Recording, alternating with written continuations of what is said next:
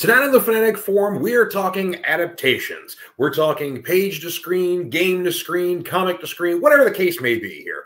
We got a lot of answers on this one, and of course, we have our own opinions as well. Plus, we got other stuff to talk about. But first, we got to talk about this.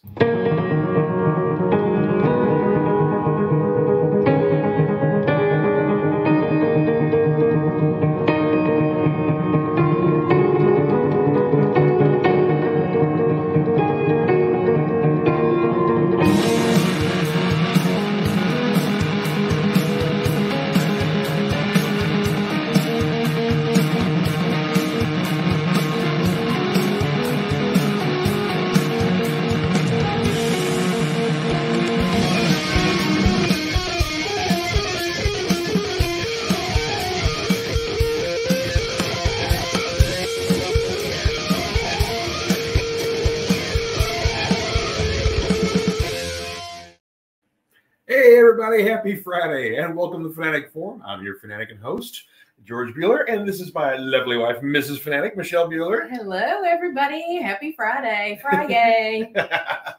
So how you doing, huh?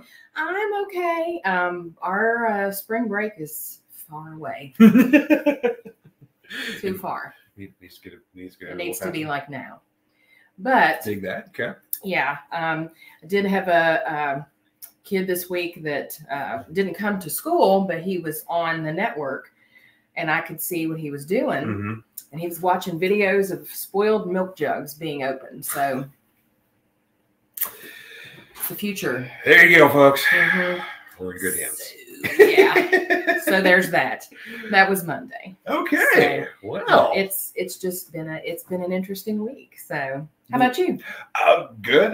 Basically, I've been doing a lot of auctions on whatnot for Clobber Comics. So I've been working with that a lot. That's been a lot of fun here. And of course, Clobber Comics has our second location opening up this coming Wednesday, March 15th. So in Shepherdsville, Kentucky. So right across the street from the Walmart. You know exactly where it is. It's like right off the highway there. So store looks beautiful. Yes, it does. We were looking at the pictures and stuff. It looks really great. Yeah, and on top of like a lot of, of course, new comics, art for sale, he's got backstock and stuff like that. Lots of like toys, and especially if like you're like Godzilla and other like kaiju fans and like wrestling and Kiss and a lot of stuff. He got like a lot of merchandise from a particular seller. So there's a lot of cool stuff he's got in there just on that, note as well. So yeah, March 15th, my buddy Bill Hood is also going to be there.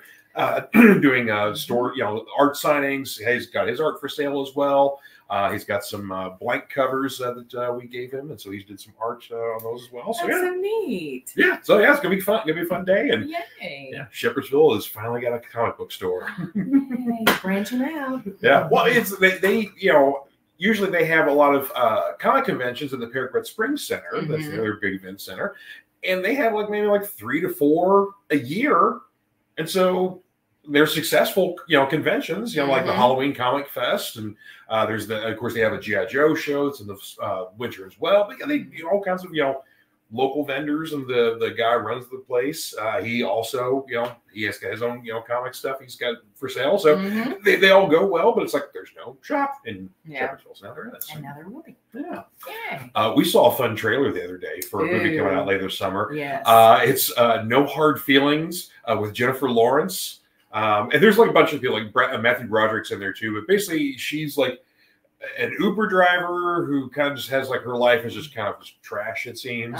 And she loses her car, so she can't work anymore. So she is hired by these parents to basically, kind of socialize her kid up a little bit. Date is what she says. Date. Yeah. Hard. Yeah. Date him hard. Yeah. Yes. So because he's a smart kid, but doesn't get out, doesn't talk to girls. He's going to be going to college next year. So yeah, apparently that's.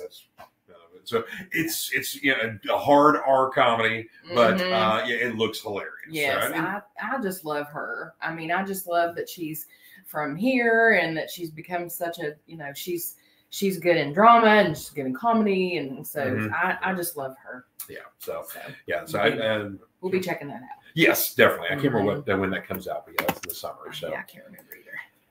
But anywho, so hello there, Marianne, saying hello, Michelle, and hello, George. Hello, Marianne. Very nice to see you, dear. So the show today, we are talking about our favorite adaptations here. So, and of course, this is a wide topic here because there's all sorts of, ground that can cover. You're talking about like, a book, it's been turned into a movie or TV show or, video games and, stuff like that. So, so lots of topics, broad range here. And we have our own things that we've, brought to the table as well here. Yeah. Plus, we've got a lot of answers too. So, so let's get to your first one here. Okay. So my first one is The Shape of Water. Nice. And they turned it into a movie, but I didn't know it was a, hold on. That's my favorite thing to do. Creep around the picture there. Yeah, what's that? I didn't know that this was a book until we watched the movie, and it was so beautiful. And there was, it made me like feel things and ugly cry and all kinds of things, and I wouldn't anticipate that would happen with a like a fantasy book of a woman falling in love with a merman. That's what we call it. Yeah, but just and the back of it says experience a connection beyond words. So the main character is mute, so she communicates through sign language, and just how what's the actress's name? Do you remember? Is it Sally something? I can't remember, but she did such a great job at delivering these lines with all that emotion, using ASL and just the creativity of it all. And, you just wouldn't expect all those little things to happen and the twists and the stuff at the end that I don't want to ruin because, but when we saw the movie and then I was looking around and I was like, hi, didn't know I was going to love this. So yeah, I think I've read this twice so far. Yeah. But it has like really pretty these little like sections, section breaks and stuff. So it's just a great love story that you wouldn't expect. Yeah. And well, cool. And I wonder, because of course, the book was written by Guillermo del Toro and Daniel Krause. And then of course the film was directed by del Toro as well. So yeah, I'm just wondering, how does the screen to page translation go here? Well, and that's the thing that I hate. I wish I could like unsee the movie and read the book first, because every time I read a book and then watch the movie, I'm like, kind of, that's not how I saw that character. So I can't read this and not see the actors in it. But the way that it's worded and the way that the story is, it just sucks into it just pulls you in. And so I kind of forget that I know what these people look like or what somebody thinks they look like. But no, if I forget, if I try to, that happened in the book and but yeah, I think it's a great, it's just a great adaptation all the way through. There's like cute little pictures of the merman, and it's just, I just love it. So Marianne's got a question on here saying that wasn't it supposed to be a remake of The Creature from the Black Lagoon?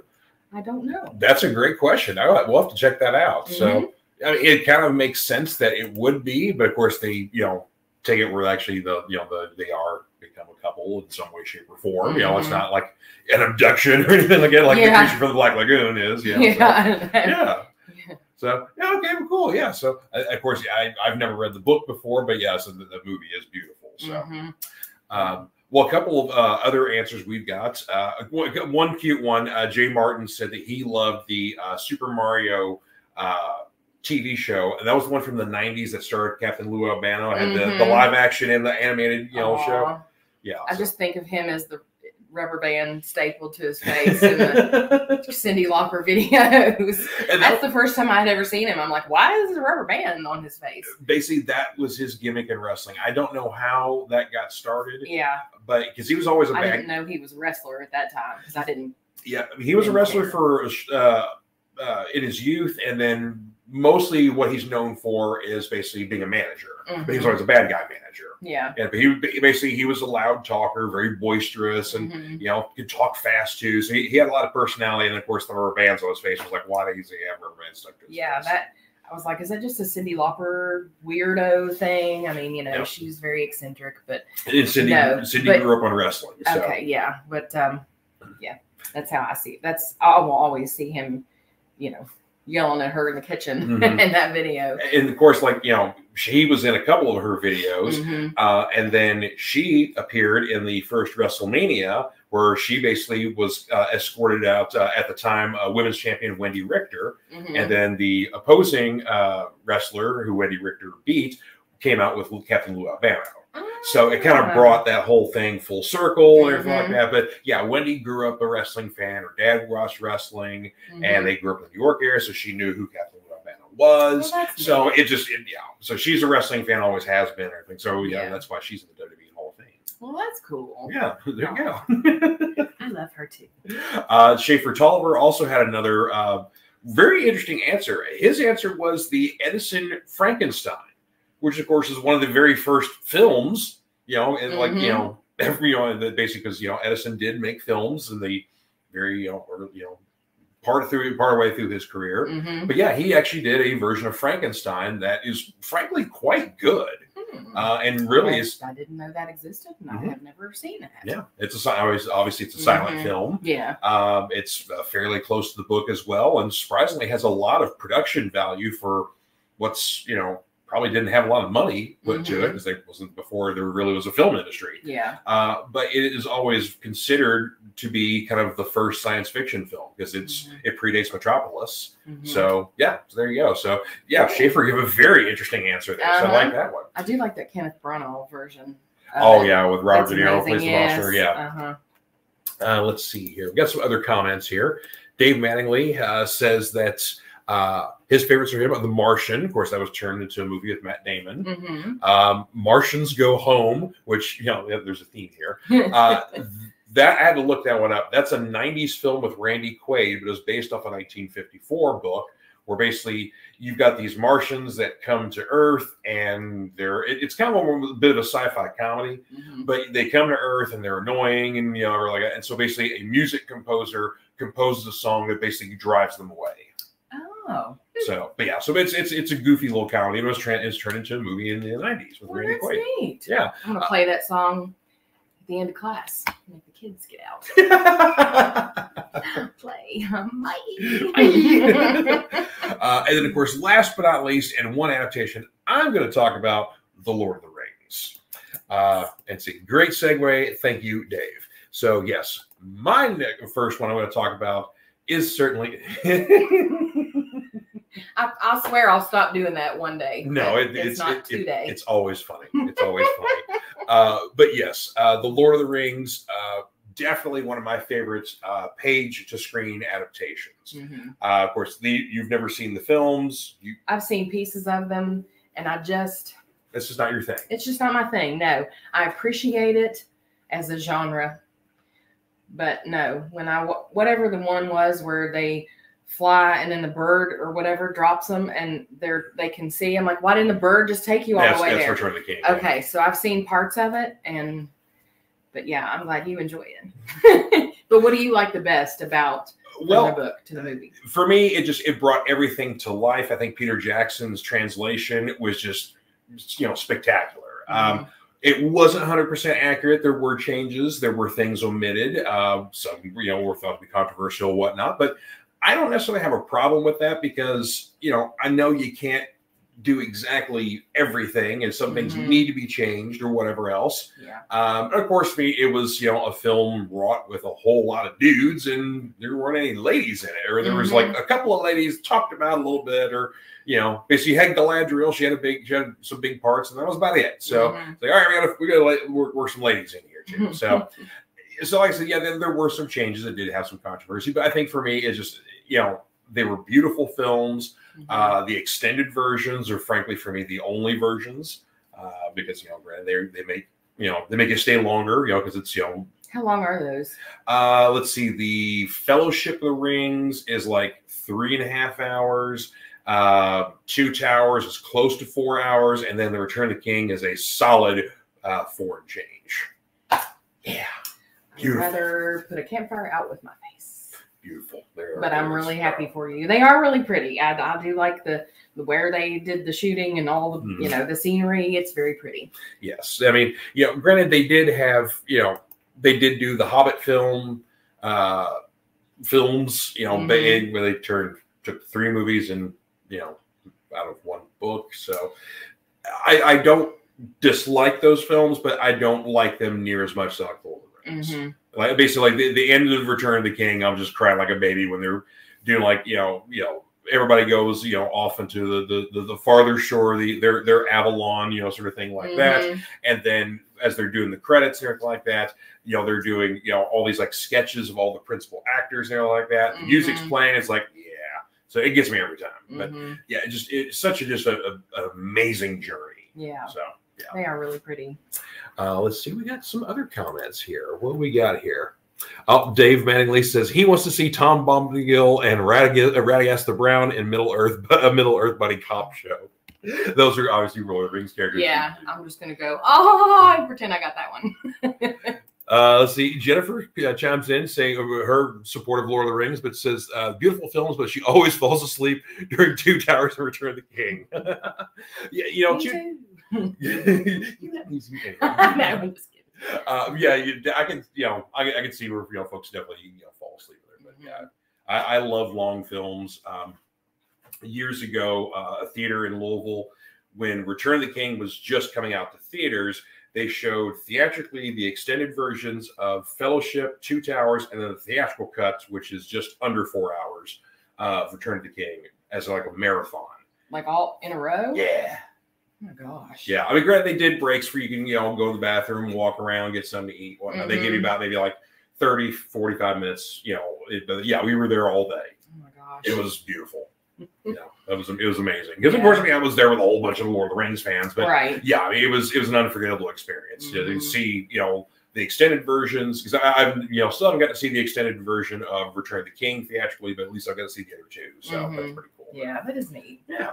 All right. So your next adaptation here. My next one is The Secret Life of Bees. Yep. I love this book. I have taught this book quite a few times. Well, first of all, I read the book. I hadn't even really planned on teaching it. I just read it. Somebody said it was good. I read it. I fell in love with it. This little character of Lily and how she is on this journey to try to find what happened to her mother. She lives with her dad. He's very abusive to her. And she ends up taking their maid, Rosaline, on a little journey. And they end up in the place where these ladies live, and they make honey. Well, the bees make honey, but they are beekeepers, and so the Boatwright sisters. And I just wanted to be in that family when I read the book, and there was just so many beautiful scenes. And whether or not I think whether or not you had any kind of trauma like that, you could identify with that longing for something that you're missing. So when they made the movie, and you probably remember, we went out to see it, and it was wintertime, and it had just happened to be a snow day. So I got on whatever messenger we used at that time and told my students, hey, if you guys want to meet us at the movies, we can go see this. And they were like, yeah. So like maybe 10 or so showed up. Yes, not a lot, but quite a few. There was maybe like less than 20 of us. Maybe, yeah. And they were so mad all the way through. They're like, that is not what August Boatwright looks like. She is older. What has happened? Mary Day, this like celebration that they have, because they've kind of created their own religion, which I think is beautiful. It's a little bit of Catholicism, a little bit of Christianity, a little bit of paganism. It's just all kinds of mixed together, and it's really cool. But like none of that celebration that they had was really included. It was just kind of glossed over. How some of the characters developed was a little different. So once I started to separate, okay, I love the book and I can love the movie as just its own entity. I liked that Sue Monk Kidd, the author, was very involved in the production of the movie. Right. Yeah. So she worked with, I think it was Gina Prince Blythewood that directed it, and I love her. Yeah. I just think she is such a force. But when the fact that they worked together and they kind of translated, so they made the Boatwright sisters a little bit younger. What's her name? Alicia Keys. Oh, Alicia Keys is one of the sisters. Yeah, it's her and Queen Latifah, isn't it? Yeah, and then I can't remember the other lady's name that played the other sister. Let's see here. Oh yeah, the sister here. Sophie. Oh, I can't remember, but anyway, she's fantastic. They're all Jennifer Hudson. Hudson, thank you. Yeah, Dakota Fanning. Well, and in the book, Lily's got really dark hair and she's kind of scraggly looking. And then when my kids saw Dakota Fanning, they were like, well, she's pretty. That Lily's not supposed to be, Lily doesn't recognize that she's beautiful. So she's supposed to be like this kind of little mousy character. And they were like, what? So once we started to separate one from the other, I appreciated that there was a lot more in the movie that people could identify with if they hadn't read the book. So, and they do speed things up because they don't have 12 hours to, take them through the entire journey of this story. But I like and I appreciate the changes that they made. But they just really stuck to the heart of the story, just how beautiful it is. And there's a line at the end that Lily in the book, and she turns around and she's sees all of these Boatwright sisters and then all of their like church members. They're all standing on the porch and waiting for her. And, she's now going to live with them forever. And she says, I have more mothers than any 10 girls off the street or something like that. So, so just the fact that everybody needs a mom and everybody needs a lot of moms. So, it was just a really good, but if you haven't read the book, I highly recommend it, especially if you've seen the movie. It just has so much more detail about everything and makes you want to move to that town.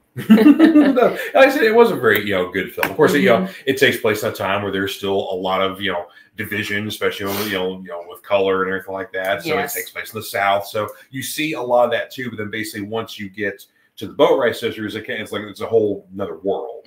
So it's their own world they create, which is, again, it's a beautiful thing there. So let's see, a couple more comments here.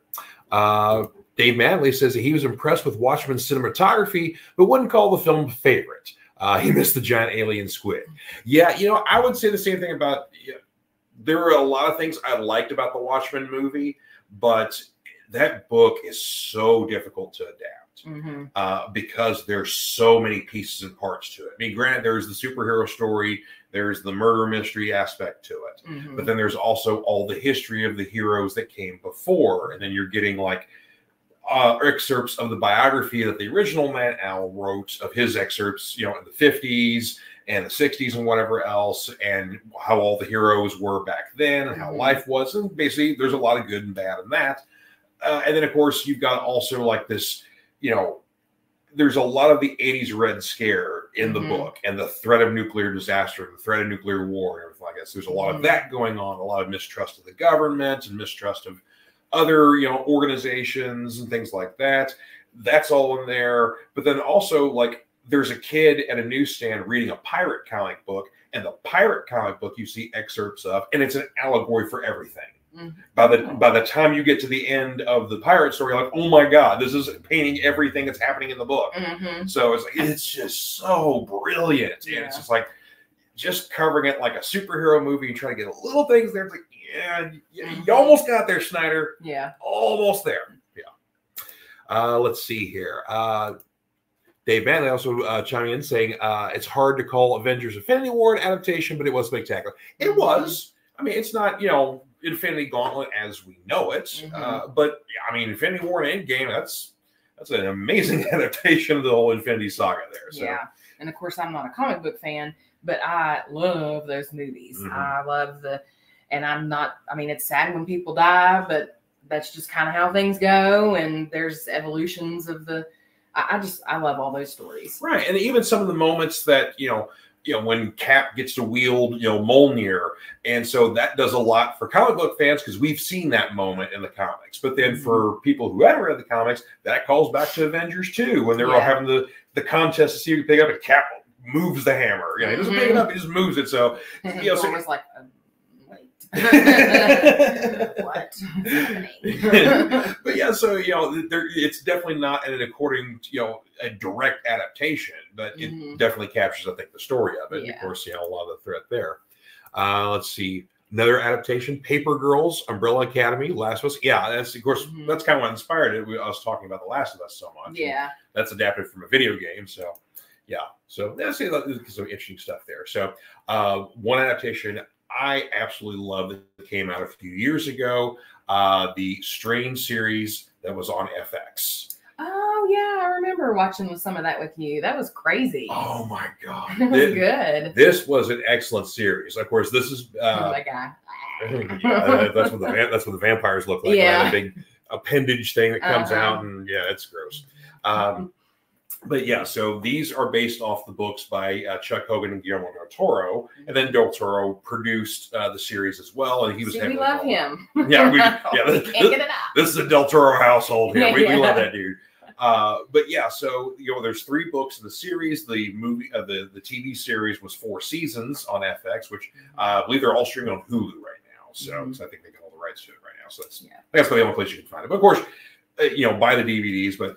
It is a fantastic series that basically kind of you've got the old world, ancient, 1,000-year-old vampires versus modern day science. But then you also have the balance of the old vampire hunter thrown in the mix there as well. So, but you've got this, of course, this whole takeover of our planet by these vampires. It's kind of been orchestrated for a long time, kind of unfolding, and there's an eclipse coming, and so that's helping out with them as well.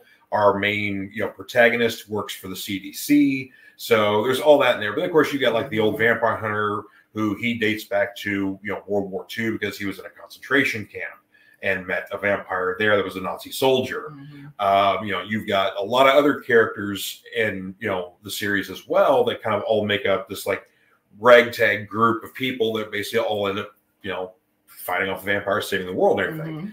In the book, there are, many of the characters are in there. There's a few that basically the series kind of fleshes out a little bit more, gives them a little more to do than some of the others. But for the most part, the series is very close to the books. So all the major events are in there, how certain things happen, twists happen, the relationship between the CDC agent and his son, who basically kind of hates him, and mom gets turned into a vampire, but she's still alive, is kind of being used, to basically lure the son away from the, so there's all kinds of stuff in there. But so it's just a fantastic series. Highly recommend checking that out. Let's see. Did you have any other adaptations? No, these were my favorite 2. Yes, definitely. Yes. One adaptation I got to talk about. Of course, we've talked about this the last time we were talking about Last of Us here. Was we were talking about end of the world movies here. Is Richard Matheson's I Am Legend. Such a great story. Such a great story. Now, I've talked about how I haven't seen a perfect adaptation in film. Granted, you've got the Vincent Price Last Man on Earth. Even, the Charlton Heston Omega Man borrows a lot from I Am Legend. Then you got the Will Smith movie. So there's a lot of things that, I Am Legend has been adapted and turned into or kind of tweaked and everything from. But there really hasn't been anything, like I said, in film or television that is a perfect adaptation. But there are comics.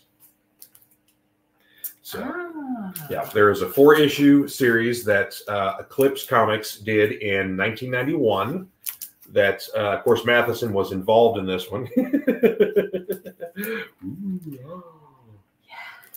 But anyway, so Matheson was involved in this, but it was also adapted by Steve Niles. This was a couple of years before he did 30 Days of Night. Oh, I love that. So, and then Elman Brown is the artist on this one. It's perfect because it's, you know, a true adaptation from the book. They don't really change anything or modernize stuff. The art's in black and white, so it's very moody and dour and fits the mood of the book and the story. They don't change the ending, thank God. So I mean, it's like I say, it's a perfect adaptation of the entire story, but it's so well done. And just like I said, very just, you know, it's not like a real heavy, you know, kind of like, you know, if you know, like Bernie Wrightson's art, where he uses a lot of heavy inks. It's very kind of like a light, almost like a pencil drawings of everything. But yeah, it fits everything, but it's perfect adaptation. Yeah. So yeah. So cool. So there you go. So let's see. I think that's all my answers I've got up here. But yeah, we had quite a few in here. But yeah, so yeah, Dave Manley pointed out that Paper Girls, which that's on Amazon. That was basically a comic series turned into a show, basically about girls that they're all paper girls, and somehow they get transported into like, I think like the early 90s or the 80s or something like that. It's kind of like a mystery, kind of weird series there too. Yeah. But it only lasted one season. Umbrella Academy, which is on Netflix, obviously is a comic series based off the Gerard Way series, which the guy from My Chemical Romance. Oh yeah. Yeah, he writes comics. Oh. Yeah, he's in Umbrella. He's done a lot of different books, but yeah, Umbrella Academy has been his biggest hit. Yeah. And then yeah, of course, Last of Us, based off a video game there. So, Jennifer is chiming in saying that she loves Outlander. If we're including show adaptations, yeah. So there you go. So yeah, Outlander based off a series of books as well. So you get a lot of, you know, strange historical romance. I think Iris wants to be on the show. Do you want to be on the show, Iris? Nope, she's walking away. So all right, I guess not. Sometimes the cats like to make their appearances. Yeah, I mean, I'm surprised Karen Land's not here. She usually likes she's to. still asleep upstairs. Okay, she's under the covers. Dave has some other ones. The Bourne Identity. Okay, there you go. It's based on the series. Clue. Yes, that you know, to turn a board game into a film, you can't get better than Clue. Yeah. I dare anybody to do anything better than that. I mean, I'd watch a Shoots and Ladders chase. I'm just kidding. That'd be, I don't know, that'd be more like a competition show or something like that. Yeah. Not really fun. It's not a fun game, so it probably wouldn't be a fun movie. I mean, it's great for little kids. You know, that's what it's built for. Yeah. Ender's Game. Yep, definitely. Of course, yeah, that's an interesting kind of whole thing, you know, basically like children being militarized essentially, and you know, that sort of thing. So, yeah. Fight Club. Yes. Yes, definitely Fight Club. Yeah. And that's a really good book to screen adaptation. They don't really change too terribly much. Chuck Palahniuk was very heavily involved in the film. So yeah, that's a good one there. John Carter. Yeah, we were talking about John Carter. Yes. And then of course, also chiming in with the Phantom. John Pike had chimed in earlier saying that showing his support for the Phantom as well. And, but yeah, John Carter was a terrible tragedy of a promotion, because the movie is a great adaptation of the whole Princess of Mars, you know, stuff that Edgar Rice Burroughs did. You know, you got a Civil War hero transported to Mars, and basically he's now living amongst the Martians and doing adventures and stuff like that. But yeah, originally the people that were behind the movie at Disney were all into the movie, and then there was a whole firing and regime change, and then the new regime came in. They didn't care a thing about John Carter, and they released it with a very lackluster trailer. Like, here it is. And of course, people didn't understand. They're like, oh, this looks like Dune. This looks like Star Wars. This looks like this and this. Like, yes, all that stuff you mentioned is what it was inspired by. John Carter Mars. You know, the Princess of Mars and all that stuff. It's like, yes, all that came from this, because this was written in like the 40s, or even earlier than that, maybe. So so it's sorry, yeah, here it's always relax. Well, the funny thing is, like, a fan made a trailer and put it on YouTube at the time the film came out, and it was a perfect trailer because it explains the whole history of who John Carter is and where these books came from and what they all inspired. You know, all the movies and franchises, you know, all came from the series. And it, you know, shows scenes from the movie and what the plot's going to be. It's like, this is a perfect trailer. And how is it that a fan can do this? And I mean, people raved about it. It was shared more than the actual trailers were. But oh, here we go. Jennifer's got another good one there. Princess Bride. Yes. Oh. Another page-to-screen adaptation. Very beloved film, but yes, a very excellent. I would say almost. That's probably. I would say probably the closest adaptation, because I don't think they changed anything from the book. I think Rob Reiner was like treated that thing like the Bible. Yeah. So, they didn't have a script; they just had the book. Such a great movie. Yeah, big part of our childhood. Very big part of many people's childhood. Yes, absolutely. And of course, you hear all the actors talk about it so many years later. 30 plus years later after the film came out, and how beloved that movie is by the people who made it still to this day, and how much they long for going back to shooting those scenes. I mean, get on Mandy Patinkin's TikTok. He does like a lot of videos of him talking. There's parts of him talking about that. I mean, he gets choked up talking about the movie. And it's like he did it so long ago, but it's like it meant so much to them doing that. So it was great. Yes, absolutely. So, good Lord. I'm choking on my own saliva. I'm going to choke on my own saliva here. Oh, well, I think that's all we've got for this week here. But thank you guys for chiming in. And, of course, thank you always for being on the show with me. You are welcome. I enjoy it. Yeah, well, of course, we enjoy having you guys on here and sharing, your thoughts and opinions as well on here. So we always appreciate that. And, of course, like and share. We're on Facebook and YouTube and whatever else. So next time, it's just going to be me on the Fanatic Forum because we'll be live from Clobbering Comics.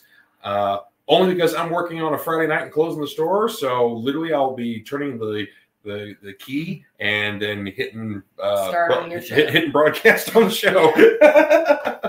So anyway, so we'll get a tour around the shop, and of course we'll talk comics. We'll talk about new releases coming out, because I've got to talk comics in a couple of weeks. Yeah. So we're gonna do that next week on the Fanatic Forum. So you guys have yourselves a wonderful weekend. And we will leave you with a little word here from Comic Books for Kids. But you guys take care on the Fanatic Forum. Bye-bye. Have a good night. Comic Books for Kids provides comic books to kids in hospitals and cancer centers across the U.S. It's a place where we can all work together to make sure every child has a comic book. 100% of all proceeds go towards the kids. It's about making a difference, and while they're in the hospital, allowing them to fly like a superhero, battle dragons, or rescue teddy bears. We are in every state in the country and now support over 160 hospitals. Every month, we add more. Visit cb4k.org.